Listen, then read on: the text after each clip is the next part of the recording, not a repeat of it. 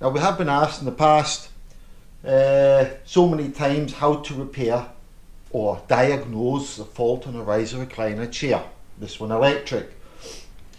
So the easiest thing to do is to come to the chair, check your controls. Sometimes what you'll find is this is slack causing an intermittent fault. This is a safety cutout so that a child can't play with it. Usually hangs on a wee clip on here. That's your up and down button. Light comes on, it goes up and down.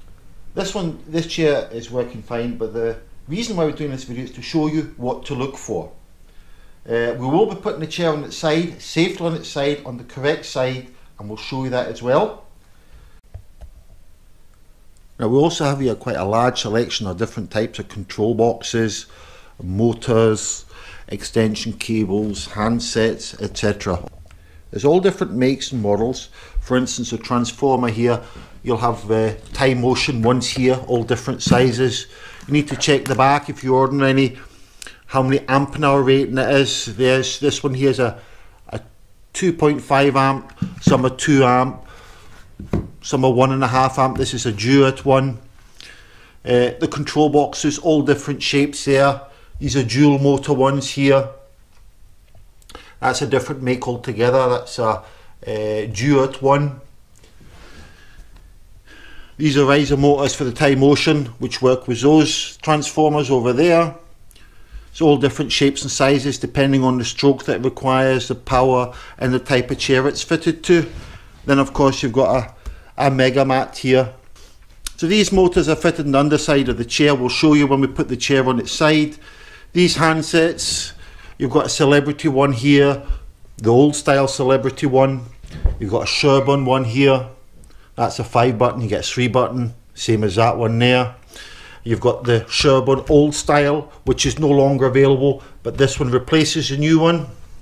But you can't use that one on this one, so you need to get the right one for the right set.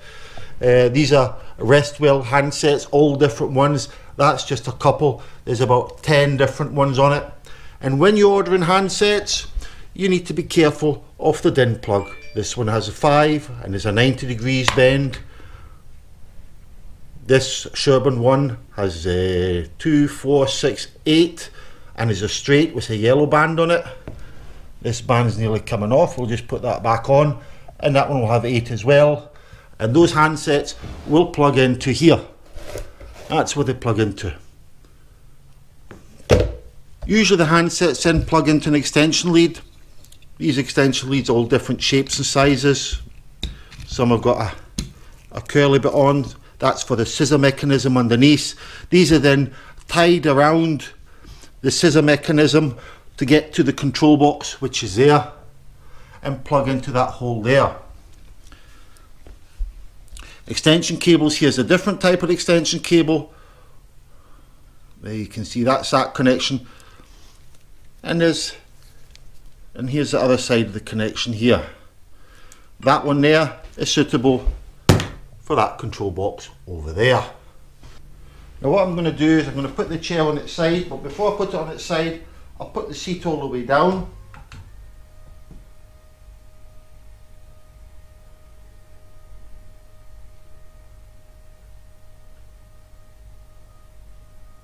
Right, that's it down.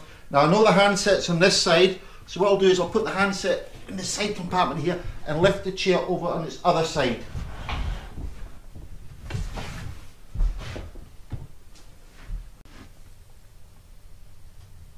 Now that's the chair on its side. You can see the motor, or what we call the actuator here. That's your actuator, and that's your transformer. This particular one is transformers fitted because it's an old one onto the motor. Nowadays you'll not really get that. You'll get an external transformer, which is a low voltage 29 volt DC supply to the actuator, which is the motor here. Now I've got the handset here, so this is what happens when I press it up.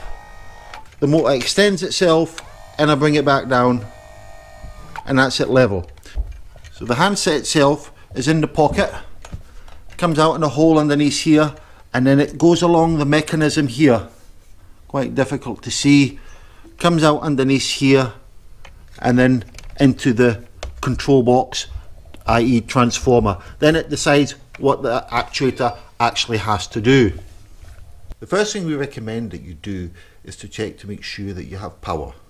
Your power supply is working, etc. Okay. Most transformers have a green LED telling you that there's power coming out of it. Okay. That's the time motion one's got a green LED. An Oaken one, Duet, an LED there. But we can also check here. I pulled the terminal out slightly so we get a good contact here to check the voltage. Now before I stick my voltmeter in here, I need to check what the output is. So at the back of the transformer, it'll tell you output there, 29 volts, 2.5 amps. So it's 29 volt DC, direct current. So I set my voltmeter to direct current, not alternating, because that's AC, that's what you have in the house. So it's DC. Take your terminals, put them on one side, one on the other, and with 29.3 volts. So I know for a fact we have power coming out of the transformer. Also, you want to check all the wires, all the connections to make sure they're properly connected. What can happen, and I have seen before, there's a slack connection in between here. This wire is slightly bent and it's not making a proper connection. So that's it connected in. We've got a handset here. We'll try and work it. Still nothing happening even though it's connected into the main control box here. Why is nothing happening? The Sherburne one, this particular one, has an on-off switch here. Let's switch it on. And then there's a power light here. So we know we've got power here. Some of the older, different handsets have a wee LED power light coming here. So when you press a button, that light will come on. An older Sherburne has a wee LED here.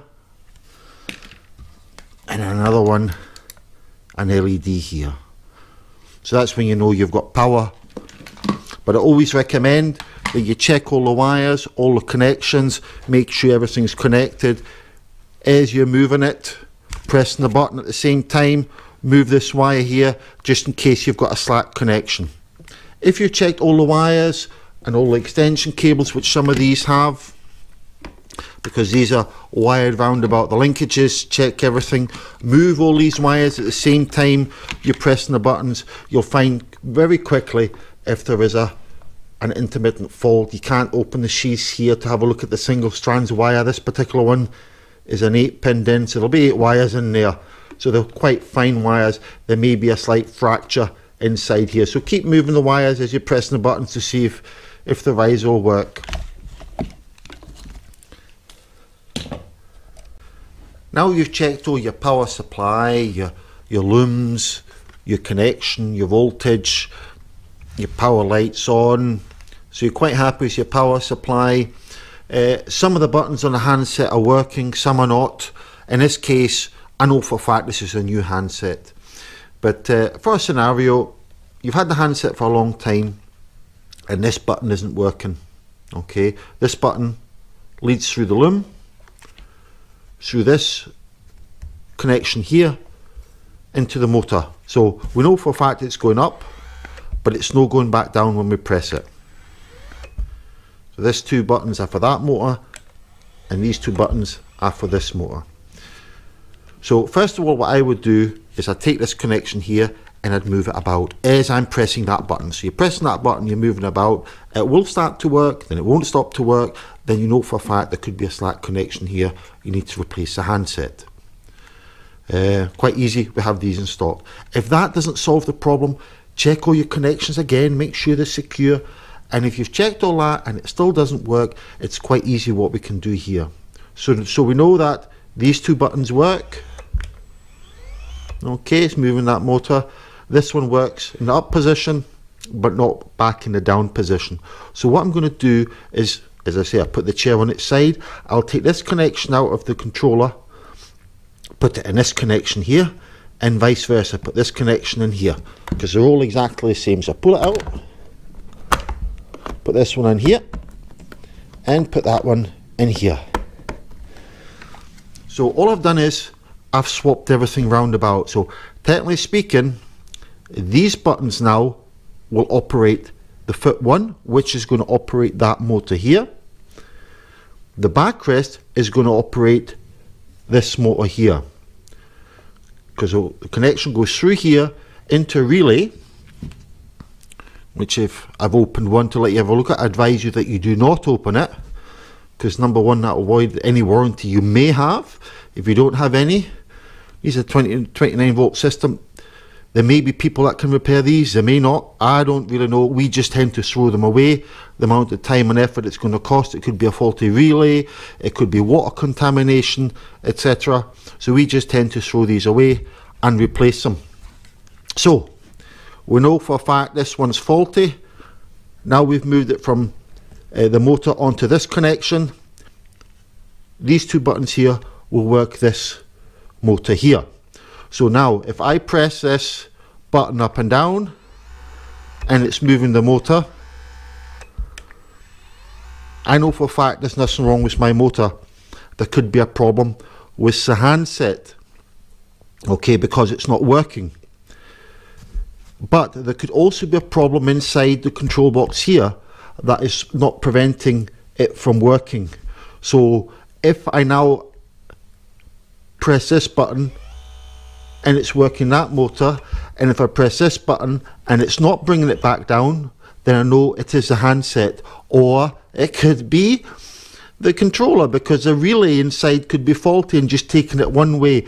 But usually if it takes it one way, it will take it back the other way, as well as every time you press it you'll hear a click, and that's a relay working. So if you do hear a click in this, it's most likely working and it's a handset that's faulty. If you're not 100% sure, I would order the handset first, because it's a cheaper option of the two. So we hope this helps. If you've got any problems, any questions you'd like to ask, just give us a phone or an email us. Best of luck.